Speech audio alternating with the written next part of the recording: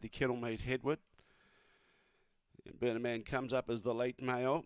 Track being cleared, all being placed away now. Green light goes on. There's no more bets. We're set to go. Here's Murray-Bridge, ready. Away. Burnaman a little bit wobbly at the start. Outpaced early by Puglia, who's got a cross in front of it. Burnaman's kicking up on the inside. Out wide, Crowns of Bon. In the centre was Big Fellow and Hedwood. Burnaman on the inside trying to pick up Crowns of Bon. Crowns of Bon and Burnaman side by side they go.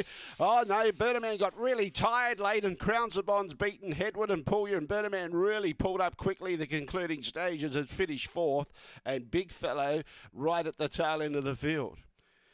Another one for Karen Nobes here. Crowns of Bond takes first prize. And it has been too strong. Hedwood's got over second. Burnaman was vying for the lead at the 100 and then just really eased out of it the last bit. So whether that injury problem has returned, we're not sure. 8-2-4-1. 8-2-4-1. And 454 and 1069.